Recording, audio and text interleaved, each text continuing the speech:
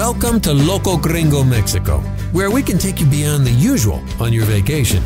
Each week we talk with amazing locals who know the Riviera Maya and Yucatan like only locals can.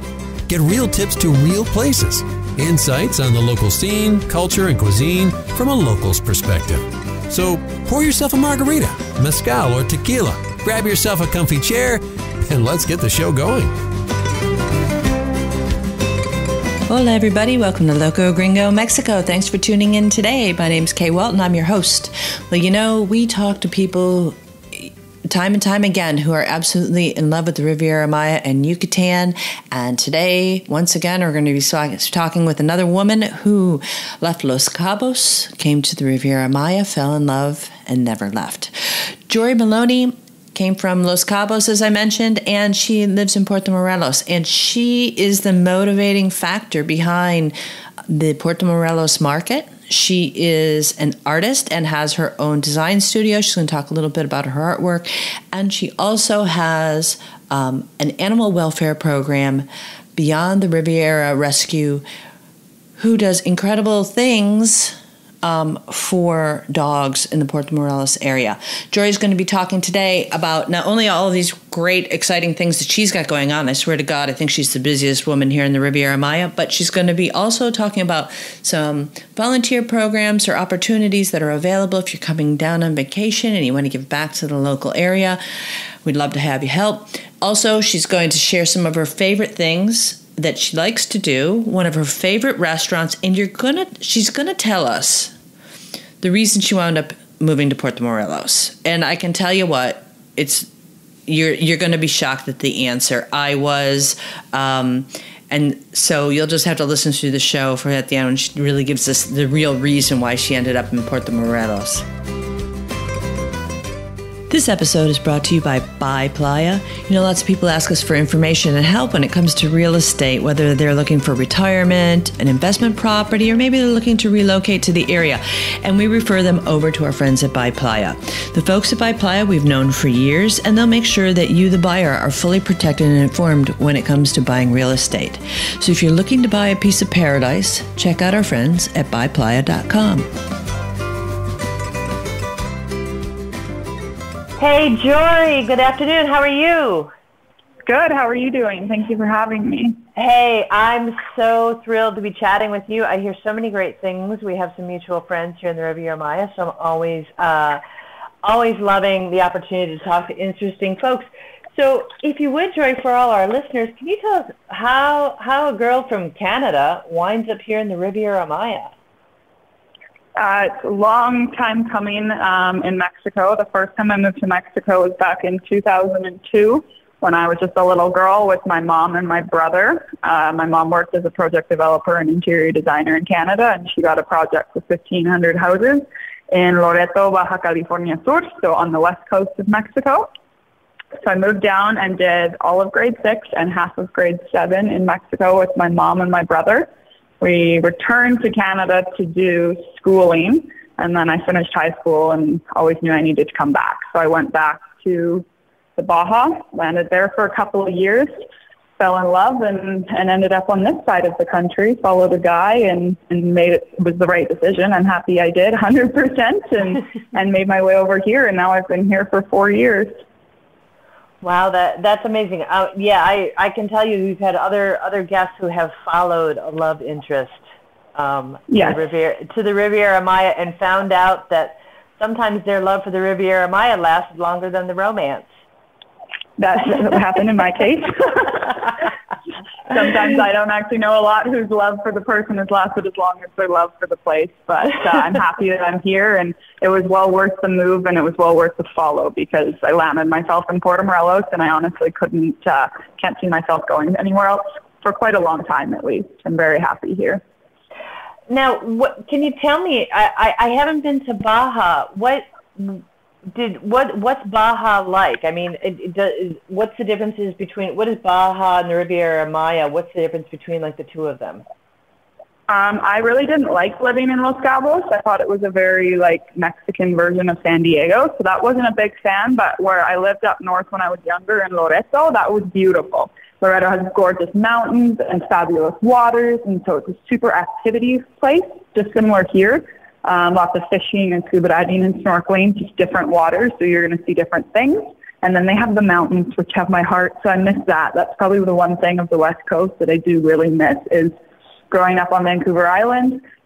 We're surrounded by beautiful mountains, living in Baja, beautiful mountains, and then I come over here and it's like I'm back in Saskatchewan. It's a little flat, but you can't beat our water over here, that's for sure. So I think the water here is hands down better than the water there. It's that turquoise Caribbean Sea. There's nowhere like it.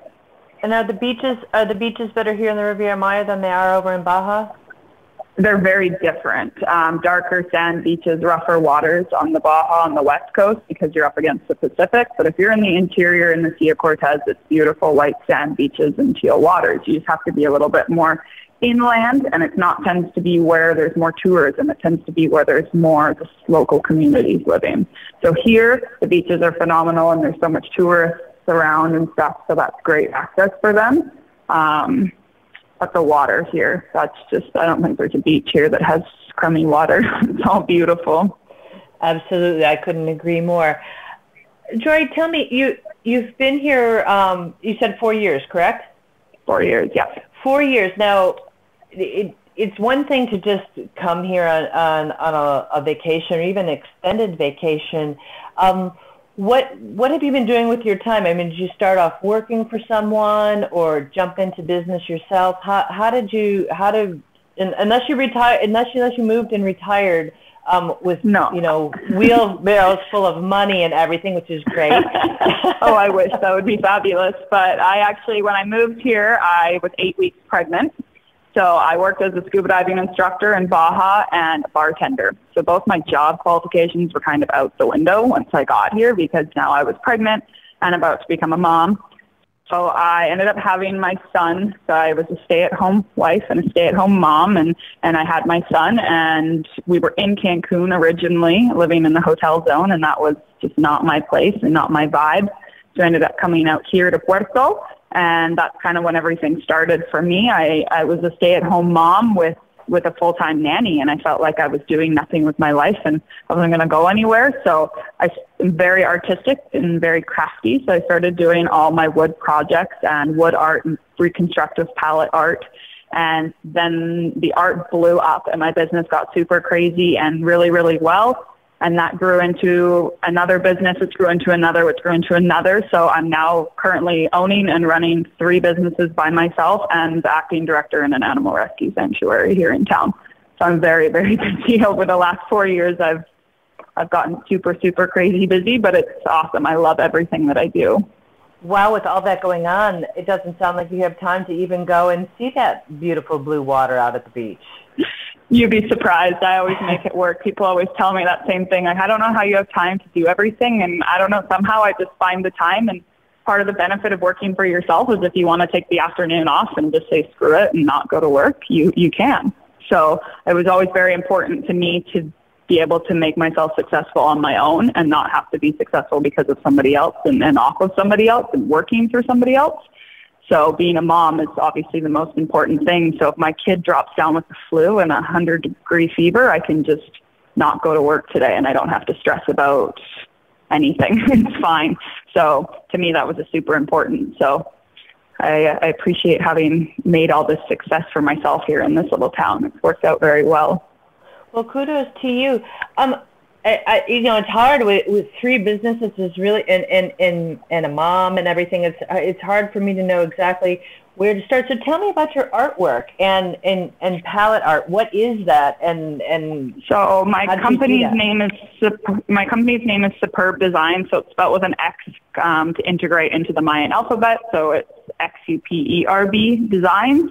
And I do a lot of reconstructive wood signs. So I take just any piece of board that I can find.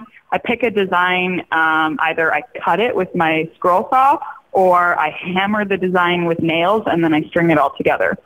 So I have a regular stock of a couple hundred boards at a time and different designs, and then I do a lot of custom work. So people need a sign for their store or for their home or specifically for their son's name for above his crib, right? So I do a lot of custom work in different variety pieces. And I've now sold, I've been open I just had my two-year anniversary in June opening this business, and I've sold over 1,000 boards. So it's been very, very successful. It's helped a lot because it branched into my second business, which was the Puerto Morelos Market.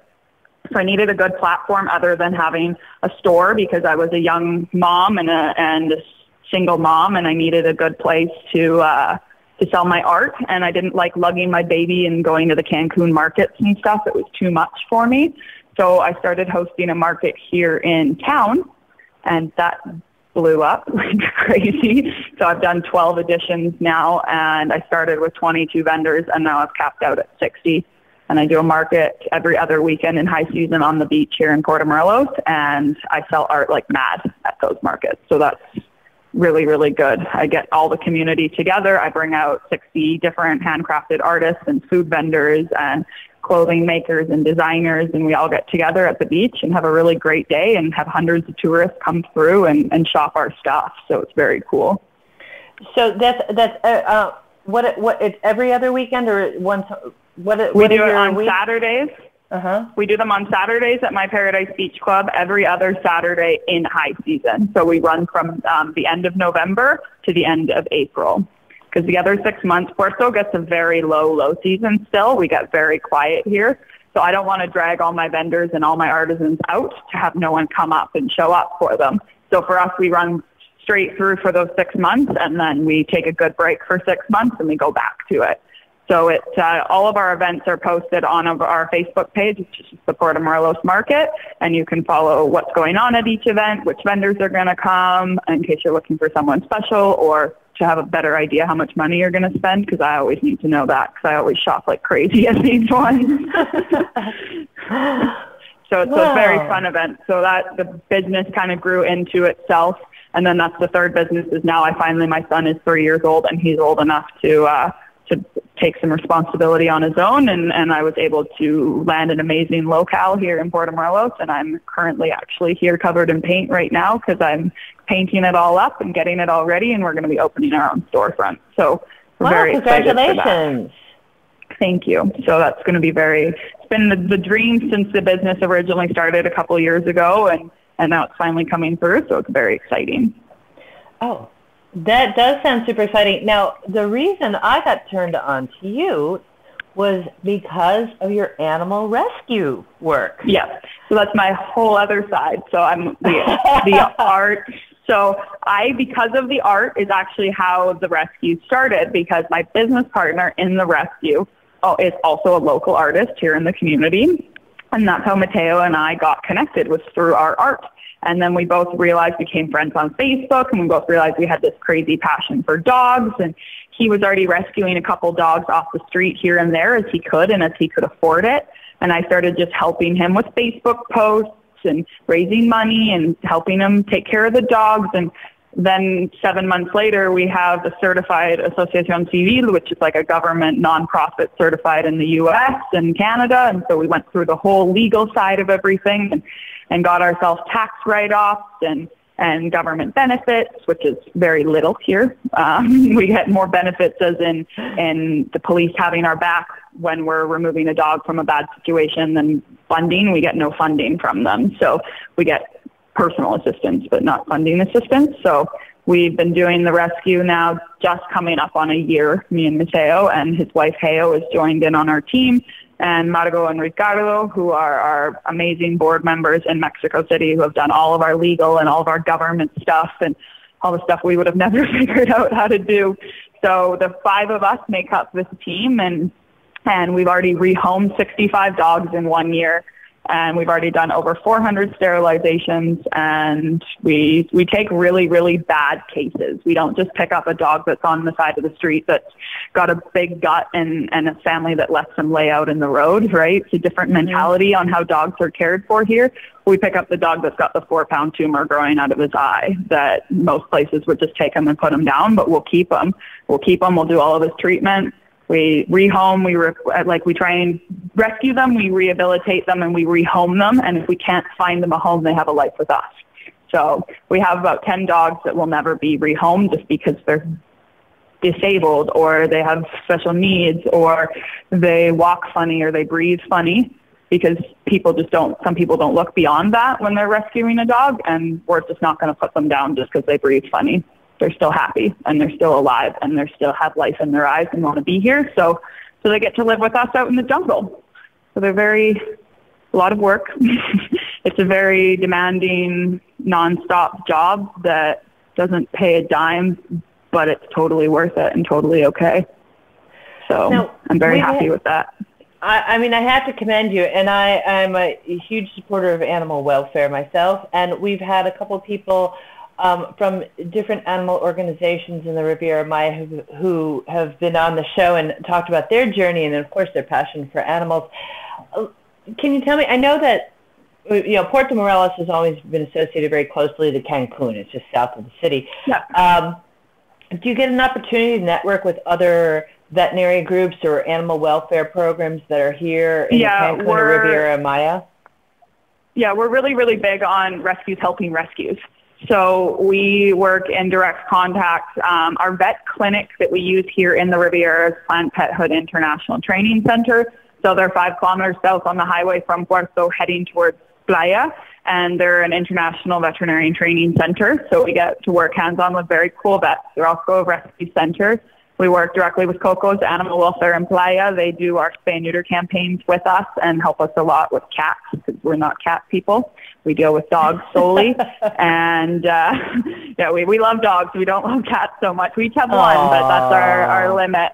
And so we work with them. We work with Rod's Kitty Cottage also in Playa. We work with the Snoopy Project in Playa, Mexipaws, and then we do work with 3 rescues in Canada as well. So those rescues in Canada, Dibs especially is our big shout out to Dibs. They're amazing. They're based out of Mississauga, Ontario, and they take about half of our dogs from us here and rehome them for us up in Canada. So we just have to get them healthy and ready to be in a home. And then we find flight escorts from here to Toronto, and the escorts take the dogs up to the rescue. And then from there, the rescue gets them in foster care and finds them the appropriate family.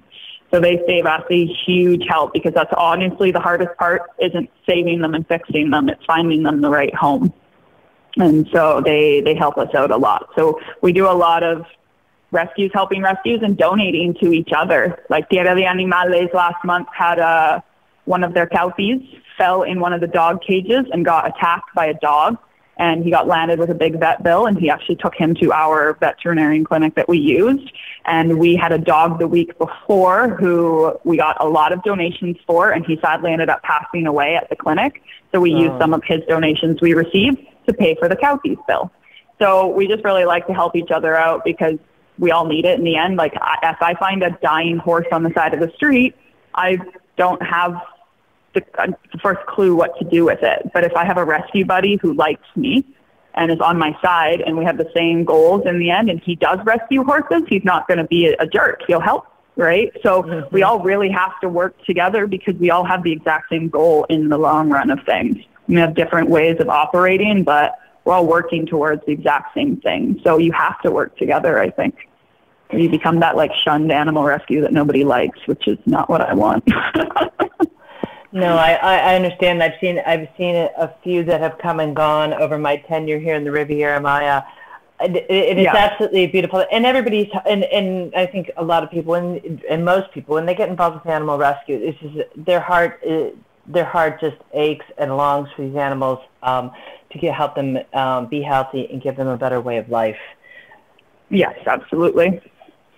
So I have to, I've done work with Coco's and I've known them. I got my first cat. I now own a dog. I've crossed over to dog lover, but I used to be a big cat lover.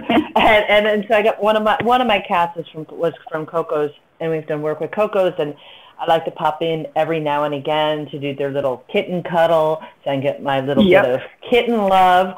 Are there opportunities for people, whether it's like myself or we have visitors that, our listeners who come to the area on vacation who either want to maybe rescue an animal to take home as a pet, or to participate or help out? Do you have those types of opportunities in place yet? Because I know you guys are pretty new.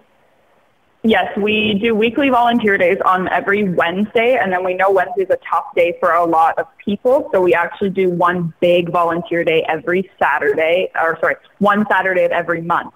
So we post the one Saturday of every month on our Facebook, which is just Riviera Rescue.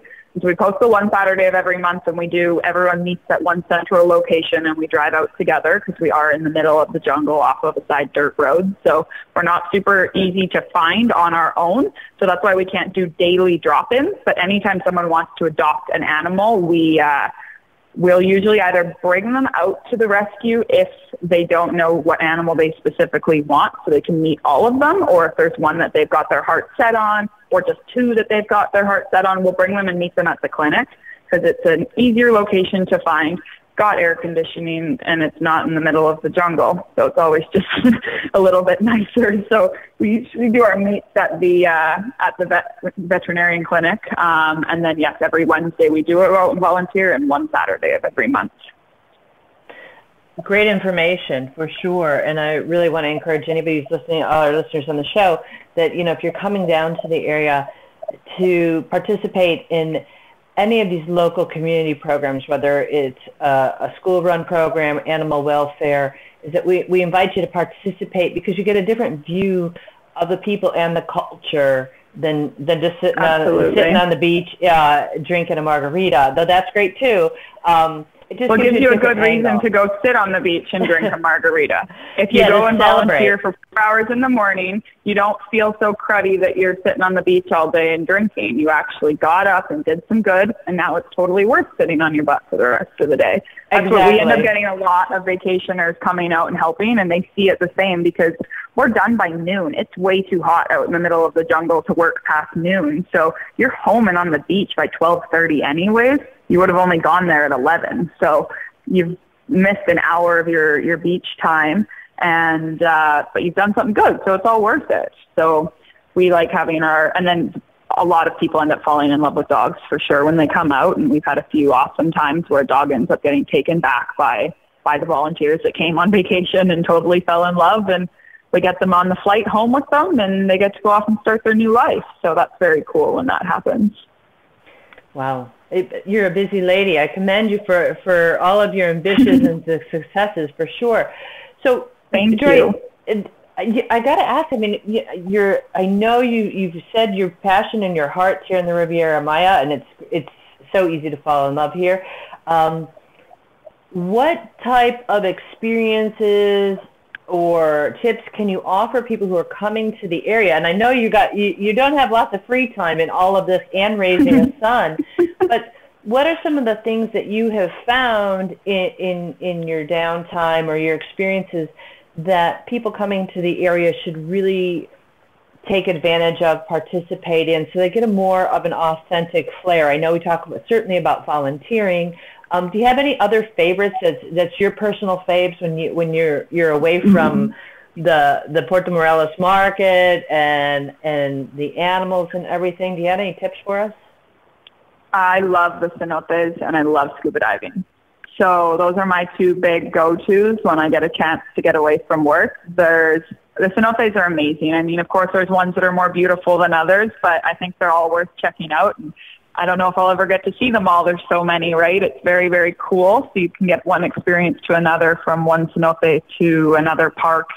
I really like the jungle here. As much as the beach is beautiful, I think the jungle is something really special and magical. And when you're swimming in like a sunken water hole in the middle of nowhere, and the beautiful lime green and aqua colored birds are flying around and funky different animals are crossing your path, I think that's really special. And then again, when you're under the water and you're actually getting to see the beauty down there when you're scuba diving in the cenotes or scuba diving in the ocean, it's just phenomenal here. I think those are two things you really can't miss. And some people, yes, have the fear of scuba diving. So the snorkeling here is just as great if you're not afraid of the ocean completely. If you can't build up the fear to go and dive, you can definitely see some beautiful things in our water just going and snorkeling. I don't think you can miss those. Like, you can sit on your butt on the beach every day, but got to check out the cenotes because there's none like it anywhere else in the world. And you just got to go get out on the water. I really like the ones we have. The ones we have in the Ruta de Cenotes, Kinha is my favorite in the Ruta de Cenotes. It's at kilometer 15. Along the Ruta, though, there is, I would say, easily access to 60 different cenote parks, and lots of them are just on individual family land. And so they'll have a little wooden sign out front. You just get to pull up, and you're usually there by yourself. So it's very cool getting to check those out. One of my best friends is actually visiting right now, and we went out to Ekbalam, the ruins in the Yucatan. So we drove all the way out there a little while back, and they have a cenote at Ekbalam. And that was probably one of my favorite ones I've ever been to. It had about a 50-meter drop down in, but it was a completely open face cenote. So you got the cave feel, but without being trapped in a cave, and it was so cool. So each one is so individual, but they're so unique. And I've never actually taken somebody to the cenotes and had them disappointed with their experience. It's always very cool. That was the cenotes were the main reason I came to the Riviera Maya, so I couldn't agree with you more. I wasn't a big beach person, and so the cenotes definitely hold magic for me. Let me ask you, as we talk about scuba diving, can you tell people a little bit? I know a lot of people, they're driving past, they're headed to Tulum maybe to go see the ruins and that. Can you talk about what it is to scuba dive out of Puerto Morelos? Because the area in front of Puerto Morelos, the reef is a national marine park, correct? Correct. Yeah, correct. So we have marine park status here in Puerto, and so we have absolutely incredible diving because it hasn't been fished away.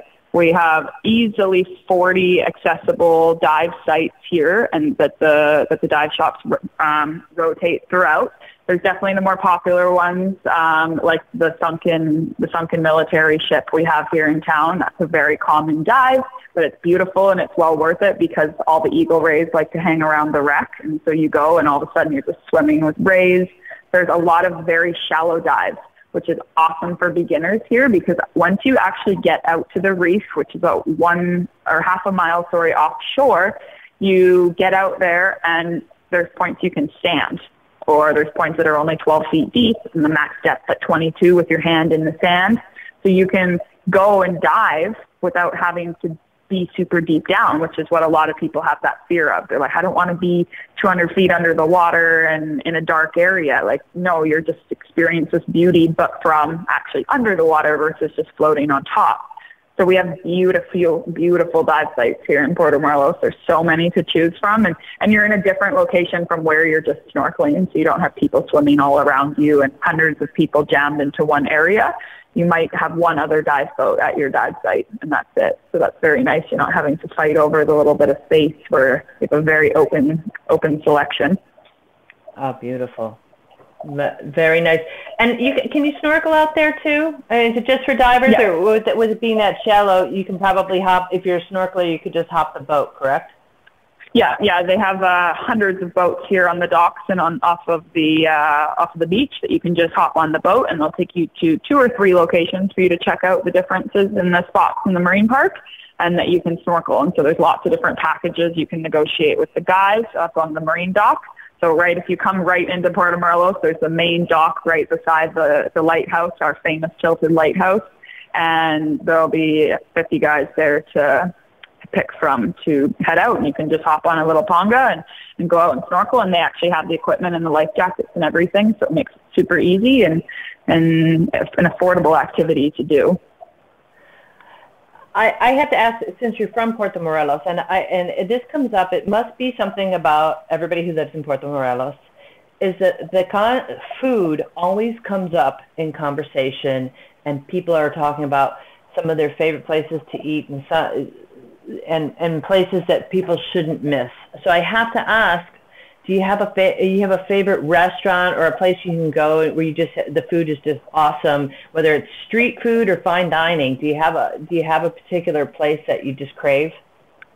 My go-to is always El Nicho. That's my craving food. So they're a breakfast restaurant. Yeah, they're open from 7 a.m. until 2 p.m. 7 days a week, and they're found right on Town Square, across from the Children's Park in front of the church. And they've got classic breakfasts, like classic American breakfast, like bacon and eggs and eggs Benedict, which is their best. and down to regular traditional Mexican breakfast. And then they've got sandwiches and salads and beautiful, beautiful food and amazing owners. And they also support the local artists by selling their art inside. And they've got a very cool vibe. And in high season, they do open in the evenings with a second chef and a second menu. But for slow season, it's just mornings. But I could eat eggs Benedict there every day of the week. It's so good. That sounds like a decadent breakfast to have 7 days a week. It's actually why I moved. Yeah, it's actually why I moved to Puerto Morelos. Believe it or not, my ex and I were living in Cancun, and when I was pregnant, I craved eggs Benedict, and I hated eggs Benedict my whole life. And all of a sudden, I get pregnant, and all I want to eat is eggs Benedict. And I went on the Cancun expat page and asked where the best place to go was, and everyone says drive out to Puerto Morelos and go try them. And that was the very first time I ever came to Puerto Morelos. I would have been probably 4 or 5 months pregnant, and it was to have the eggs Benedict. And still now, 4 years later, I'm here and still eating those same eggs Benedict. They don't even give me a menu when I go in now. They just know what I'm drinking and eating. That's awesome. It's a great little place. I'm going to take advantage of the fact that you're a mom. And I wanted to know, while we've got some time here, is do you have any tips for moms who are traveling with young kids? Because I think sometimes people worry, if there's going to be enough to do, are there certain special concerns they should have if they have young kids? Can you shed any light on that? For me, I think Puerto's so family friendly. There's not one restaurant here in Puerto Morelos at 10 o'clock in an evening if your baby started crying that anyone would be pissed off. No one cares. It's so family friendly here in this town. The beach is even family friendly because we have the reef half a mile offshore. We never have waves. You can always be swimming on our beaches, unlike Playa and unlike Cancun that do get really big waves. Our beaches are safe for kids here in town. Everything's walking distance here in town. We have a playground in town square. On either side, we have a playground in town square. Every restaurant is family friendly here. Kids are welcome everywhere. I've never experienced any time that I've had my son out here in town that he wasn't welcome. It's even Cancun, actually. I find that people here in general, it's just so family friendly. If I went to a fancy steakhouse downtown Vancouver and someone had their 3-year-old kid on a Friday night, probably would make me mad because that's just what you're used to up there. Where here, it doesn't matter. It's so normal. Those places have lots of restaurants in Cancun, and in Playa even have the play centers for kids. So mom and dad can have a nice fancy dinner and bring their children, and the kids can go off and play in the sense of the McDonald's play zone, but much fancier. But it's such a family-oriented country, and you need to basically bring your baby's car seat with you because everywhere has cribs. All the vacation rentals have cribs, or they get one from another vacation rental. So you have one less thing to travel with. You can get in and out of taxis quickly with your baby's car seat, so that's fast, or walk everywhere with your stroller because everywhere's walking distance here in town. So we also have a great mom group on Facebook, just the Moms de Puerto Morelos, and on there people join that are coming for vacation, and we get together with our kids on the beach or meet up at the playground on Sunday morning, and there's always stuff to do. There's great places to take your kids here in town. Wow. Great information. Jorie, I got to thank you for taking time out of your day, and I invite you, please, if you've got so much stuff going on, is to please keep in touch with me, because I'd love to, absolutely. Have you on future shows, whether it's to talk about the Puerto Morelos Market, about your artwork, and it's Xuperb Designs, and then of course beyond the Riviera Rescue, anything that Loco Gringo can do to help support you guys. Or promote events and pass along information to our guests, our listeners, and everything, we're more than happy to. Where's the best place that people can reach out to you? The best place to reach out to me would be off of Riviera Rescue. I deal with all the marketing and social media and communications there, so anytime someone emails or messages Riviera, that goes directly towards me. So that's the best place someone can reach out. Whether it's the art or the market or anything, they can get a hold of me through the rescue profile. Beautiful, beautiful. Jorie, thank you so much. Thank you so much for having me on the show. It's been great.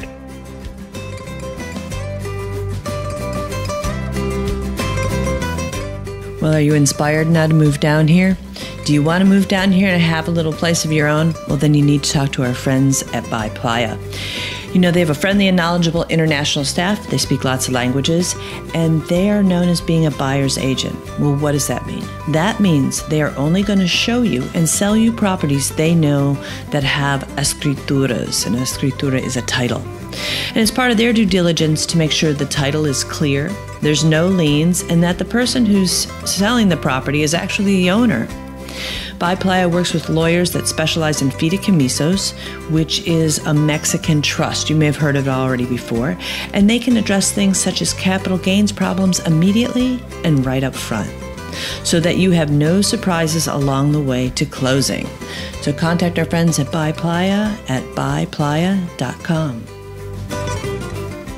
Well, thanks for tuning in, everybody. But before you go, I just wanted to remind you to go to today's show notes at locogringo.com/podcasts. And we're going to have links over to Jorie's Facebook pages for the Puerto Morelos Market, for Beyond the Riviera Rescue, for her dog program, so you can keep up with all these activities that she's got going on that you can participate in or shop at while you're here in the area. Now, one thing I want to remind you guys is that we have a concierge, Paulina. And I want to just let you know, because I don't think all of y'all know this, is that Paulina will help everybody. And what do I mean? Everybody? Absolutely everybody. She is a great concierge for all of you who book your reservations, and we help you find the perfect place to stay when you come through Loco Gringo. But she's there for all of you who may have not found Loco Gringo until after you've already booked something else. Or maybe your friends have arranged your vacation and you're looking for a little information on your own. Paulina is your gal. She can help you whether you're looking for groceries or babysitting, a vegan restaurant, seafood, what else? A private driver, tours, information of Valladolid. What do you need? Paulina is your Siri. She's the go-to. You know, Loco Gringo knows a lot of stuff, and she is your go-to gal for making sure that your vacation runs really smoothly and that you have all the information you need to have a great time. We really love the Riviera Maya and Yucatan, and we think you should too, so don't be afraid to reach out to Paulina. Her email address is concierge@locogringo.com. Thanks for listening. If you like the show, be sure to subscribe. For links, show notes, and more information, head on over to locogringo.com or give us a call toll-free at 800-478-0081. Porque se tragó la luna, estaba enferma la rana. Su madre soba que soba, dedos de pluma la panza. Pensó ranita que luna era una toronja blanca. Y aunque la luna es de leche, la leche estaba cortada. Croa, croa, dedos de pluma. Croa, croa, dedos de agua. Croa,